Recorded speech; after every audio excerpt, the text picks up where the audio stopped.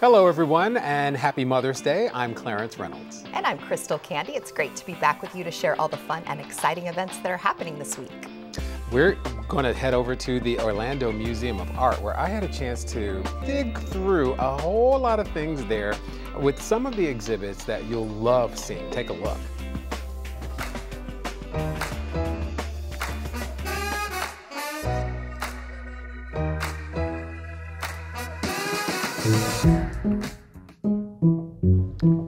You know, Maureen, it seems like every time I come here, there's something new, but there are some permanent exhibitions here. Yeah, so we do have traveling exhibitions throughout the year, but we're really proud of our permanent collection that features contemporary art, traditional style paintings, those types of things. We also have a great contemporary graphics exhibition that's on view all the time. Famous prints from artists like Andy Warhol and Lichtenstein, so really famous artists that people know.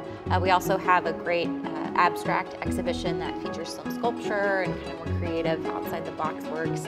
And then we also have a collection of artifacts from the ancient Americas that's on view. So there's really something for everybody at the museum.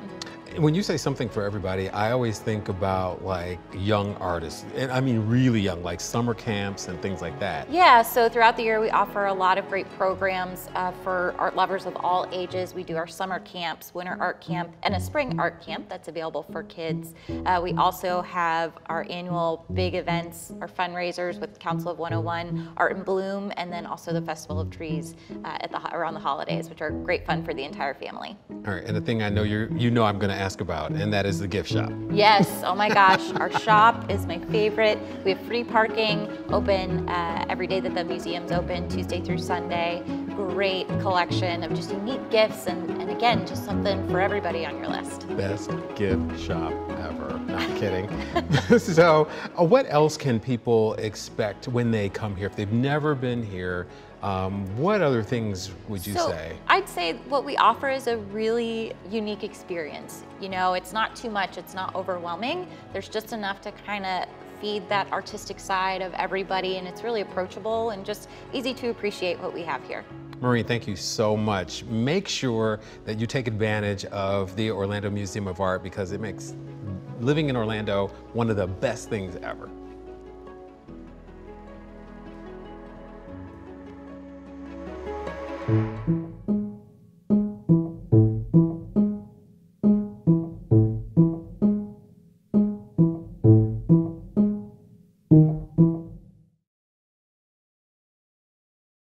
When you consider that is anything on display at the Orlando Museum of Art is just a fraction of their actual collection. Ooh. So it's always changing. They're always bringing new things out and acquisitions. So it's always something new. It'd be a good place to, number one, take your mother for Mother's Day, or you've always told me that the gift shop Go to the is gift great. shop. You cannot go wrong. It's amazing. I love it. It really is one of the best gift shops I've ever seen. Yeah. Anyway. The Healthy Start Coalition of Orange County presents its 2024 annual celebration of motherhood charity breakfast on May 10th at Lou Gardens at 9 a.m. Healthy Start is a free home visiting program that provides care, coordination, and educational classes such as breastfeeding, childbirth, women and infant support classes, and mental health counselors to pregnant women and families with children under the age of 3. The goal of Healthy Start is to lower risk factors associated with preterm birth, low birth weight, infant mortality, and poor developmental outcomes. Visit healthystartorange.org for tickets and to learn more about the program. Opera Orlando goes back on the town and concludes its All for Art season with a dark retelling of Grimm's The Juniper Tree, a contemporary chamber opera by composers Philip Glass and Robert Moran. This tale is about a jealous and scheming stepmother who murders her stepson and serves him up in a stew to his unsuspecting father, only to then be killed herself by the stepson, who is reincarnated as a beautiful bird. The show takes place at the Dr. Phillips Center for the Performing Arts on May 10th at 7:30 p.m. For tickets, go to drphillipscenter.org. You might want to eat after Oh my God. the performance. With a mission to support young musicians in achieving excellence and inspiring their communities through music, the Florida Symphony Youth Orchestra's 67th Jazz Finale Concert will take place on May 11th at First United Methodist Church in downtown Orlando. The Symphony's talented ensembles will pay homage to the many facets of jazz music with big band, modern, and classic jazz melodies while showcasing their improvisational chops. And during this memorable evening, they'll also announce the 2024 scholarship recipients. The show starts at 3 p.m. Go to fsyo.org for tickets and more info. Learn about colorful chemistry, flashy physics, and spectacular science at this year's MESFest at the Orlando Science Center. Kids will learn through activities, demonstrations, and live shows that will definitely be messy. And when they say messy, they mean messy, so be sure to dress for the mess. This event takes place on May 11th and 12th from 10 a.m. to 5 p.m. and it's included with general admission to the Science Center, and it's free to annual members. Go to osc.org for more information.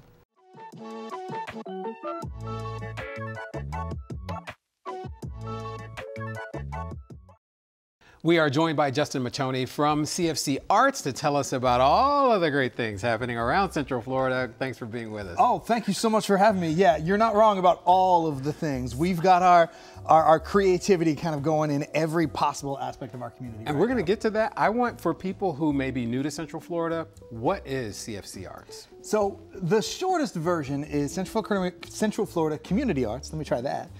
Exists to build and serve community. So through the arts, like a lot of people, I didn't grow up here in Florida. I moved here from somewhere else. And the first thing I realized when I got to Florida is it was hard for me to find a place to feel like I belonged, to put down roots, to see that sense of community and connection. So we use singing and dance and theater and playing instruments to give people a place to come every week, a place to belong, a place to connect with those around them. We serve students as young as pre-K all the way through seniors in the early stages of Alzheimer's with programming that allows them to connect to one another and really feel like Central Florida is their home. We also happen to put on incredible concerts and great shows and do summer camps and other programming, but the real goal is to make people feel like this is somewhere they could call home. It's working. That's good to my know. personal opinion. So we see the CFC Arts like logo on all kinds of things. So give us an idea of like what kinds of like, was there an event that recently happened that was a CFC Arts sponsored event? Sure, so we partner with a lot of organizations across town. The most recent big event that we did was a huge choir concert. So our organization started with a community choir, a bunch of people who wanted to get together and sing. It is now a 315-member community choir, the largest choir in the country. Right here, we do 2 or 3 major concerts a year, reaching thousands of patrons. We expanded from there. We have the largest orchestra in the country, the largest symphony orchestra in the country, about 215 musicians.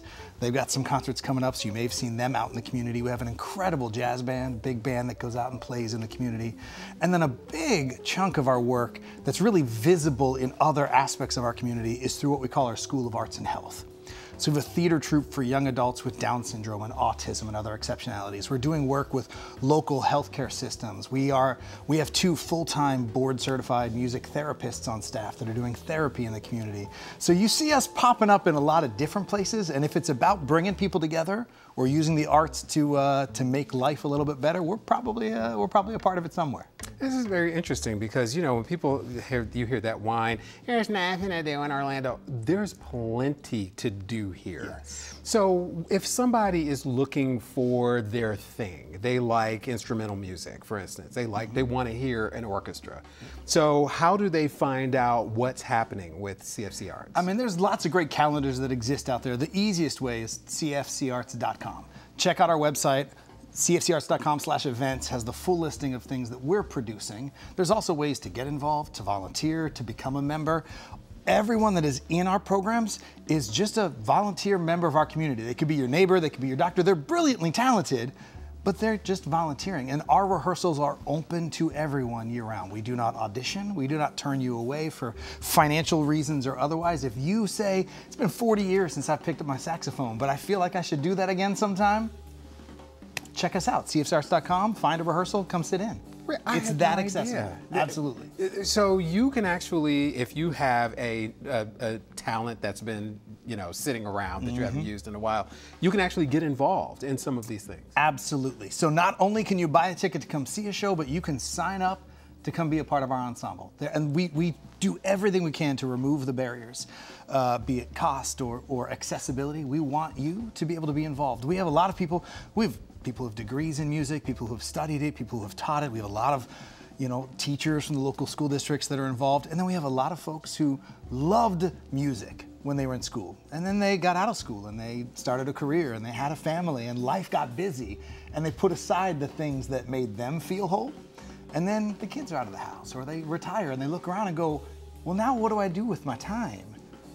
Get that instrument back out again, even if it has been decades. Most of our orchestra members took years, if not decades off, and we're their opportunity to just get back to feeling like themselves again. I sound like a broken record, but this is one of the reasons why this is a great place to live. See, in a nutshell, that's what we're going for. I know for me, as somebody who moved here and was looking for those reasons, I'm happy to be a part of creating that for other people who are trying to call this home. And that's really the goal. The goal is that everybody can look around and go, I belong here. Here in Central Florida, I fit here. There's a place for me to contribute here, and I want to call this home. And that's the goal. Justin, thank you so much. You learn something, you're excited about stuff, and of course, when you see the CFC Arts logo, you know what you can do, not just be a participant, not just be a viewer of the great arts, but a participant as well. Absolutely. We hope to see you both places. Come sit in the audience, watch a show, come join us on stage. cfcarts.com has all the details. Excellent. Thank you so much. Thank you. The beloved and classic children's story, The Wind in the Willows, is hopping off the page and onto the stage in a brand new world premiere adaptation. Based on Kenneth Graham's well-loved books, this whimsical show follows jovial Mr. Toad, kind-hearted mole, confident otter, charming rat, wise badger, and others through their adventures in the wild woods. As spring approaches, the fun-loving Mr. Toad drags his furry friends into all kinds of mischief. Shows take place May 10th through the 12th at Central Florida Community Arts Black Box Theater. For tickets and showtimes, go to cfcarts.com. The Garden Theater in Winter Garden presents Always, Patsy Cline. This is more than a tribute to the legendary country singer who died tragically at age 30 in a plane crash in 1963. The show is based on a true story about Cline's friendship with a fan from Houston, in fact. Her name was Louise Seeger. Seeger befriended the star in Texas in 1961 and continued a correspondence with Cline until her death. The musical includes many of Patsy's unforgettable hits, such as Crazy, I Fall to Pieces, and Sweet Dreams. The show runs now through May 19th. For tickets and showtimes, visit gardentheater.org. The Crialdi School of Art presents the creative concept of Vincent Sansone from now until May 25th. This exhibition is a retrospective of Sansone's contributions to the ceramics and exhibition programs at Crialdi. He joined the Crialdi faculty in the mid-1970s, shortly after the school opened, and served as its ceramics studio and program manager until 2022. He's known for his 2- and 3-dimensional cartoon characters, which have inspired many local and regional artists. For exhibition dates and times, go to crialdi.org. So there's a lot of things to do out there if you don't have plans for Mother's Day, yeah. Because I know the restaurants are always packed because moms don't want to cook on Mother's Day. I get it. And art and music, so there's a little bit of everything. So. Yeah, whatever your mom is into, be good to her, but yeah, maybe entertain her, do something fun. Or just leave her alone. They like that too. Be quiet. Thank you. That is my gift. Appreciate it.